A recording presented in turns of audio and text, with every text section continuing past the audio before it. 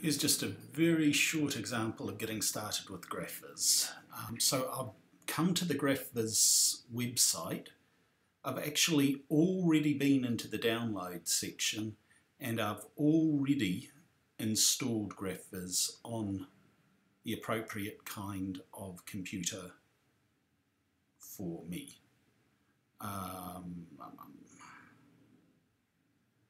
So Windows, stable value window install, Graphviz 2.38 MSI, and that's now a program on my computer. So I'm going to the Graphviz gallery.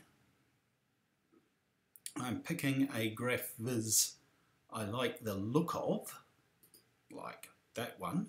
It opens up the details of that one, and I click on the image, and this is the GV text file, the instructions that make it.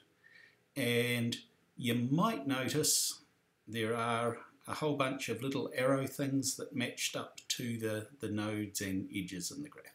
So I'm selecting all of that, I'm copying it, I'm opening Graphviz on my computer, all programs, Graphviz, GV edit exe, new, and I'm just pasting in that text file. Now I've got a few very basic editing things at the top. I've got a settings box for what kind of thing do I want to create, the various kinds of Graphviz engines, the output file, and if I was wanting to play with this in Inkscape afterwards, I'd pick PDF or SVG. And output file, since it's now an SVG, I might say my SVG, and I'm just going to save it to the desktop for a moment. So I've said where it's going to go.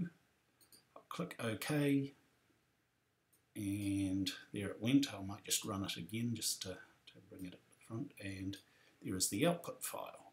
Now I might not actually want that, but now that I've got a basic graph, I could go in and start altering things. So if I chop away a bunch of stuff, and I maybe change some of these details, so where it's RG2, I change it to red2.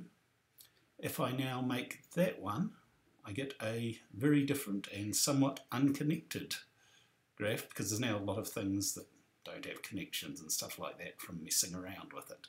So I could just keep amending the text file with what I want until I get the output I was after. And because I was saving it to the desktop, in this case as an SVG file, and I could save the GV file as well before I quit, so I can open it and keep working with it later.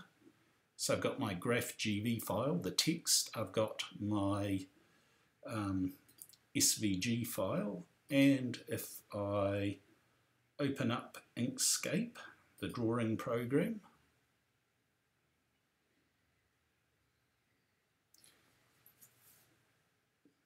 and I hum for a little bit while Inkscape is slowly opening up.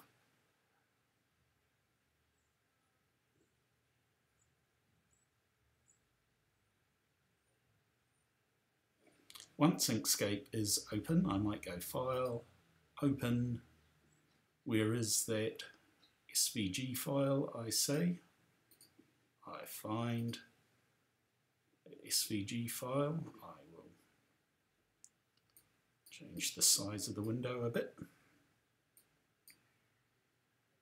and generally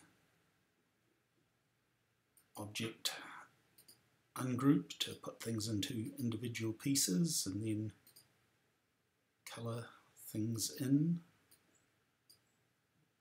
Possibly colouring in the text was not the best plan for the fill colour, so perhaps I should object ungroup that one more level so the text was separate, and then I will keep the text as black. You can see I can, after the fact, edit this with a certain amount of ungrouping in Inkscape, and if I wanted I could then export as a PNG. I would like the entire drawing export save, and I get a, no, close without saving, and I get a PNG file to go with it, somewhere where I wasn't paying attention.